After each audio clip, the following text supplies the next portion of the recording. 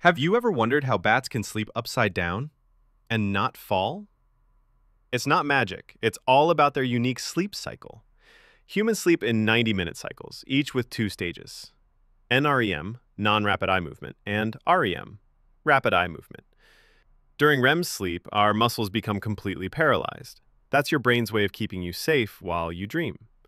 In an 8-hour sleep, humans spend about 2 hours in REM, paralyzed, relaxed, and lying safely in bed. But for bats, that's a problem. They sleep hanging upside down. If their muscles go paralyzed, they fall.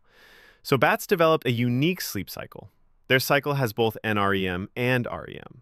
But after NREM sleep is finished, REM occurs for only a few seconds. And again, they jump right back into NREM of the next sleep cycle. As in REM, there is muscle paralysis. And if it had occurred for more time, bat would have fall. But REM only occurs for a few seconds, so they won't lose the grip and don't fall.